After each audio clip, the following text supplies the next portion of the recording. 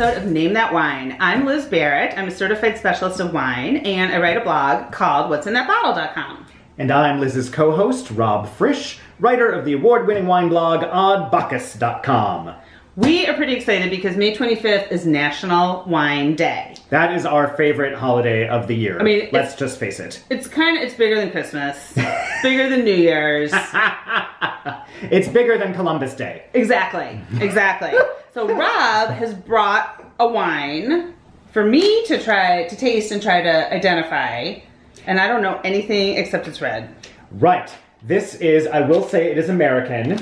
National Wine Day. Exactly. And I think this is a wonderful, very American story behind this wine and a very sort of American experience. Gosh. And I'll say no more about it. Let's have a taste. Oh my gosh, it smells like Pinot Noir. Ooh, that smells real good. It does. I'm super into it. Like it is like earthy. Earthy. Cherries. Yes. Maybe some raisins. Oh wait. Oh god, this is gonna be hard. Oh. It could be Cab, it could be Merlot, it could be Pinot Noir. Do not even tell me you threw a blend in my force field here. It is not a blend. Okay. That just keeps going. The way that keeps developing, right? I mean... Is it Airfield Syrah? That is the delicious wine that I hate. Oh man. I just want to say Pinot, but it's really dark. It's almost like chewy, isn't it? Yeah, it could be Merlot. Wait. It's like dense and rich and... Is it Cabernet?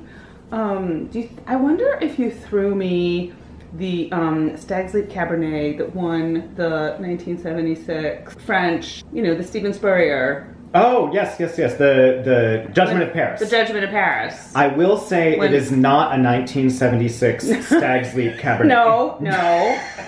You didn't I mean, I love you, Liz, but... Right. Oh, God. Are you enjoying it? It's delicious. I am enjoying it.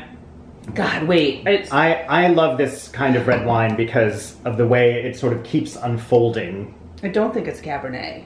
Oh, dang it. You know what's going on? Like, I've got a merry-go-round of like Syrah, Merlot, Cabernet, Pinot Noir. I think I'm taking Pinot Noir out. Wait. Oh, shoot. It's got that earthy nose, though. There is a little earth to it. Earthy and cherry, to me, could also... I'm not getting as much black fruit. I think I might take Cabernet out of the picture. Do you get the raisin note? I really get a raisin note. Well, raisin note is black fruit. Oh, sorry. Oh, golly gippers. Oh, God. It's delicious. I think it's California. Yes. It is California. All right. I think it's Merlot. Wait. Cherry. There's definitely cherry. There's definitely raisin.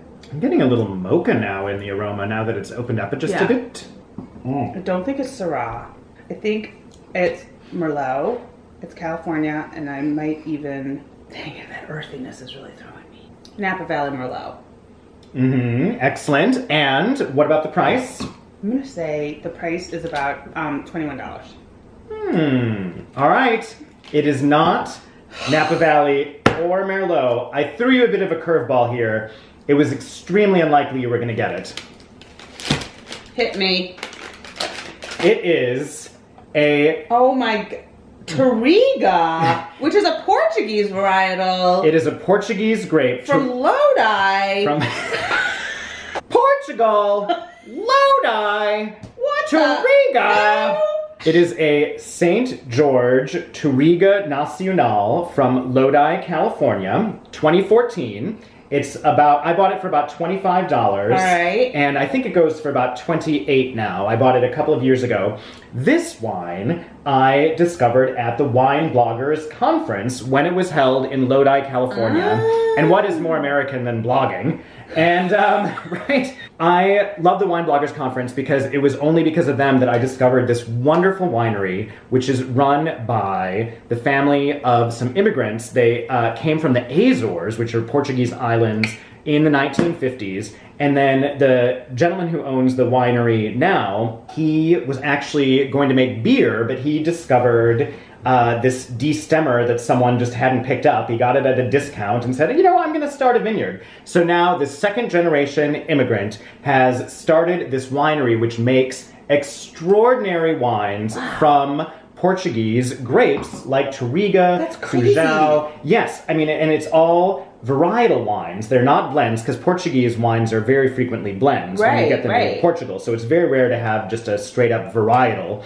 And so you get to taste all these crazy Portuguese wines. That's cool. I know, so I feel like that's very American because Lodi is known for Zinfandel and frankly even just sort of a lot of kind of bulk Blends, wine. yeah. Blends. It's not, you know, a real high-class wine region, but it is making a lot of high-class wines nowadays. And I think that's also sort of American, that we have this sort of reputation for mass market, whatever. But, you know, there's all sorts of gems if you know where to look. And I adore this wine. I love Touriga Nacional as a grape. It has super small berries, which makes it concentrated. Every time I've had Portuguese Touriga Nacional, I've always thought it was like if Cabernet and Merlot had a baby. Yeah, that's a good way to describe it. Yeah, because it doesn't have like the power, which can sometimes be really aggressive with Cabernet. And it is a little more elegant and soft, which is, I always think Merlot compared to Cab has that. And more cherries on Merlot, where you get more black fruit with Cab. Right. It's delicious. Yeah, it's super good, Thanks right? for sharing. Absolutely, you're welcome. I can't wait to the Wine Bloggers Conference, because I'm going this year too. I know, we're both going to go to Walla Watch Walla. out. Look out, Walla Walla, because you are in for a treat. And we're in for a treat as well. God bless America, God bless wine, and here's to National Wine Day. It's National Wine Day. Drink up. Cheers.